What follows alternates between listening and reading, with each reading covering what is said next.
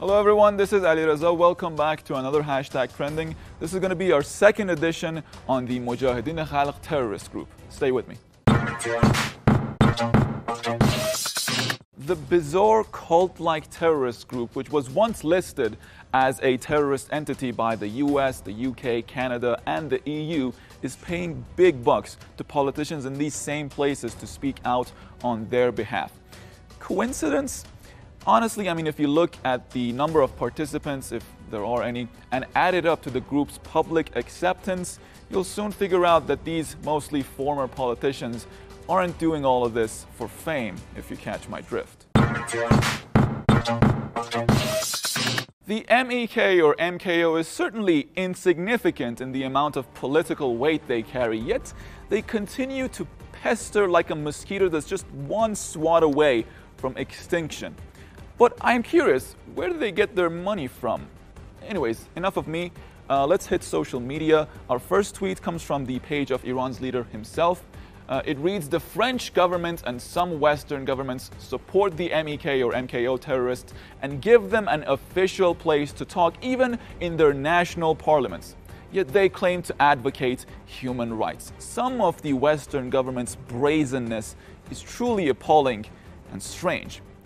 To which Hosnieh replied, "The louder their voice for human rights, the more blood of innocence on their hands." Now that is some take. Also another reply by Sayyid Hosseini. He wrote, "The tragedy of 28th of June that 73 Iranian officials, including the chief of the judiciary, were killed by a huge bomb explosion planted by the MKO terrorist group was a clear example of terrorism, but Europe helped this group to continue their terrorist activities from Europe." Our next comment comes from Hadi. He wrote, 27 years ago, MEK terrorists exploded a bomb in the holy shrine of Imam Reza, peace be upon him. 26 people were martyred and more than 300 wounded. After these years, these fossils become keyboard warriors or harassing Iranians in abroad who are voting in the elections. Hashtag Iran hate MEK.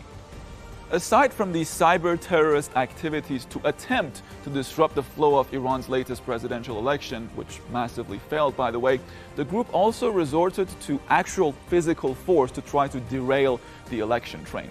Anyways, this next tweet gives a little bit more context into this. Robert Carter wrote, "I'm in touch with several Iranian expats who were attacked or abused by the fanatic MEK or MKO-loving thugs while trying to vote in the UK. Reports coming soon on the failure of Britain to protect democracy in her own borders." Our next comment comes from Tim Anderson. He wrote, "NATO-backed MEK terrorist group, or MKO terrorist group, supporter in England intimidates and attacks Iranians attempting to cast their vote in Iran's presidential election at Birmingham, UK polling station." Check it out.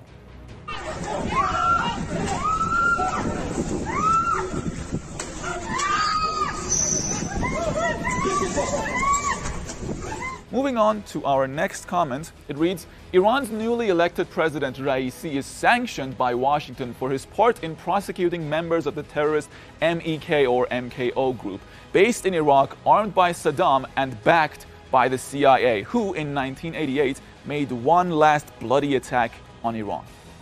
The group has made several mistakes during its rotten history, but the most dreadful and yet stupid mistake was their decision to cozy up to Saddam Hussein during the Iran-Iraq war.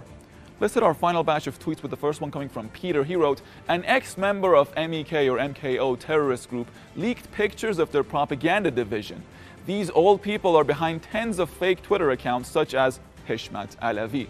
Our next tweet comes from Stance Lane. She wrote, "MEK or MKO are not freedom fighters, but they like to blow up things in Iran, so that makes them useful to people like Bolton." We have a comment on Press TV's website by Center. They wrote, "The EU, like the Americans, spends considerable resources to support various terrorist groups like the MEK or MKO throughout the world. One cannot speak of the EU as if it is a democratic institution.